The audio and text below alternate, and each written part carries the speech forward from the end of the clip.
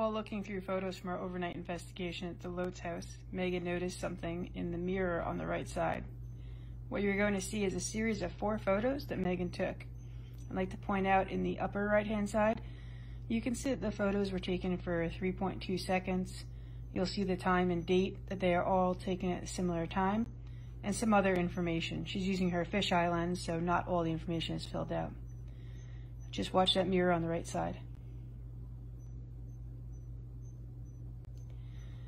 In that mirror, we have a figure appear in that last 4th photo. Now, on the very far right, in another mirror, you can see Megan's reflection. She's wearing a green mask at this point, and that figure does not look like her, but it does look like a Union soldier.